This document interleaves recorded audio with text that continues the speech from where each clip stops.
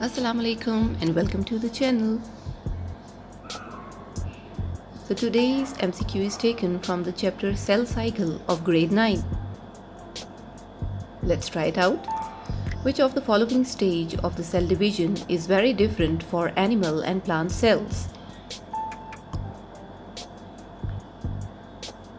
The answer is the division of the cytoplasm, that is the cytokinesis. Let's try another one.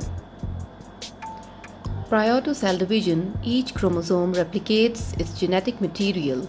The products are connected by centromere and are called as, you can see in the diagram.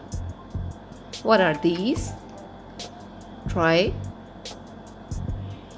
So these are the sister chromatids. Hope you like the video.